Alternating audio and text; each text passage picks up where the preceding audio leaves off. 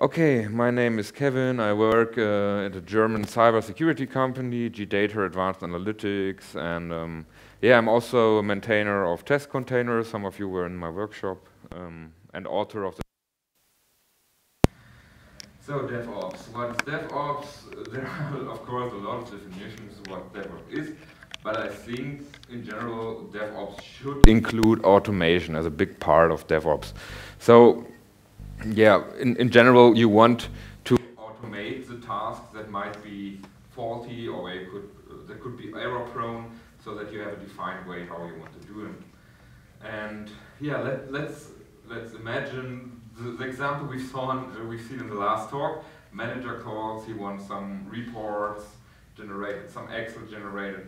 You will do it one time, maybe by using this Groovy scripts. You will do it a second time, a third time, by calling the script by hand, but then you think, okay, maybe I should simply automate this because it will happen every day, so I want to run it every day, every night, whatever, some kind of defined pattern. And what tool can we use for this? Yeah, a basic example would be simply a cronjob. So it's a well and truly tested, battle tested Unix tool or Linux tool. And the ops guy will say, why do you need Groovy for this? You can simply do this with Bash, but Bash is not nice for everything. Or maybe you can argue with them, and they will say, okay, Groovy is fine. We install Groovy or Java. Just give us a script. We will run it with cron. And then the next developer will come, and he will say, oh no, but I want Python or I want Ruby. And yeah, it's not really well fit for any use case, or not very flexible. It's a classic ops thing maybe. And in the end, if you have all these cron jobs running deployed somewhere, what's happening? Who keeps track of it? Okay, some people might use infrastructure as code approaches, and then the cron job running somewhere is maybe kind of an infrastructure or the software you have to deploy using something like Puppet or Ansible or whatever. But I think we've all seen companies or teams where there's this one machine server somewhere in the closet running super critical cron jobs, also someone created years ago and no one even remembers them. And yeah, you normally don't have a very visible or well-defined place to see the actual cron jobs you maybe have configured or are running. Yeah, so what will we do about it, or what can we do about it? We can basically use our CI system. Here is an example, GitLab and Gitlab-CI. Who knows GitLab? Okay, basically most. So it's yeah, like I listed here, it's a full package. Basically, you have the Git repository, wiki, issue tracker, but also the CI/CD stuff, and that's what we will look at here. So in general, the CI stuff, that's how it works. You have the GitLab server, and then you have multiple GitLab runners registered with the server. They can be on different servers. You can have multiple runners on the same server. Yeah, like here in theory, even on a laptop, whatever, and they will then pull the jobs and run them. And how do they run them? GitLab, or the GitLab runner, has the concept of executors. In a GitLab runner, you can configure different executors. For example, the shell executor will simply run it directly on your machine. The Docker executor is super nice. We will look into this. It will spawn a Docker container and will then run your job in the Docker container. Docker machine, super nice. It will spawn a new Docker machine, meaning a VM with a given Docker machine provider. And yeah, there's all kind of stuff. They're going heavy into Kubernetes now, and it's nice. Yeah, and what will happen in case of the Docker executor? The GitLab server will create a job to run, like for example in the classic CI case, if you commit code, it will create this job there, the runner will pull it, and then spawn a new build container, and inside this container it's run.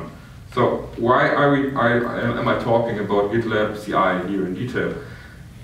Because what you can do there is basically use it for not CI stuff, but as a substitute for cron to run any kind of software you want.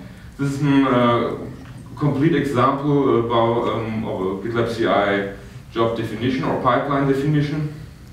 You have a pipeline with multiple stages, and each stage can have multiple jobs. This is a very easy pipeline. It only has one stage and one job. And here you can define at the image part in which kind of Docker image it shall run, or which kind of Docker container it shall spawn to run the actual scripts. And yeah, in this case it will run spawn a Docker container containing Groovy and JVM and everything you will need, and then you can simply in there call your Groovy script to do whatever you want basically.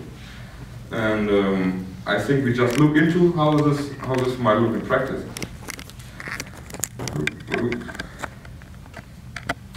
So I have a GitLab running here locally. I set it up with Docker Compose. It's yeah, we can go in detail, but it's basically really easy to also set up your whole GitLab system with Docker Compose. And yeah, it's running here, and I have created here an example repository. Let's just load it. It's loading, yes. There's not a lot in here.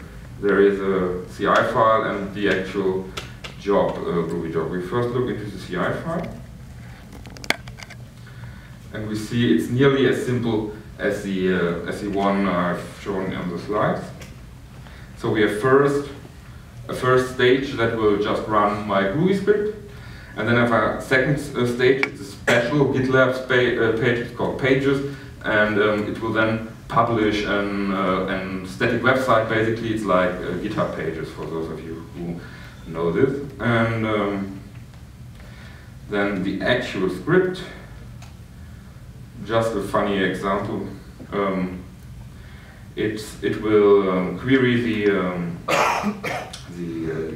GitHub API, the public GitHub API. It will search for projects using test containers, basically. It returns JSON. It will then parse the JSON. Then I use here the HTML markup builder. I'm not entirely sure if I use it perfectly. There might be better ways to use it, but I basically use it to generate a static HTML file, write it out to a file, and boom, that's it. And then it's hosted on GitHub and reachable here, and you can look at it here. So yeah, so far it would only trigger the build and update the page if someone would check in something. But also now in GitLab you have this nice feature called scheduled jobs. Whoop. It's here. You can basically configure a cron expression for your job. Like here, to do whatever you want, what you would do with cron maybe. And we can also manually trigger a build, and I'll just do this.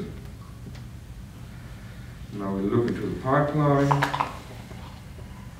A new build pipeline has been created. Contains these two stages with two jobs. It will first spawn this Groovy container with a Groovy script, just doing it there.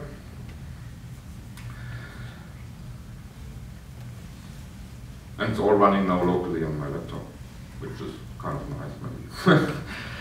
And yeah, it created the HTML. The HTML file, is then published as an artifact. You can use artifacts in GitLab to share files between stages and between jobs. And then the next stage will start, deploy with pages. And yeah, it fetched the artifact and then just moves the HTML file into the specific GitLab pages folder. And if we update this now, I hope yeah, so we see the time updated. And yeah, you can do anything you want with this Groovy script, of course. You all know how flexible and powerful it is. And even the simple example, I could have, of course, done something similar with Bash, but it's not that convenient. And here you're like super free to use whatever technology you want as long as you can run it in a Docker container. Here, I think that's basically it. Thank you. Are there any questions?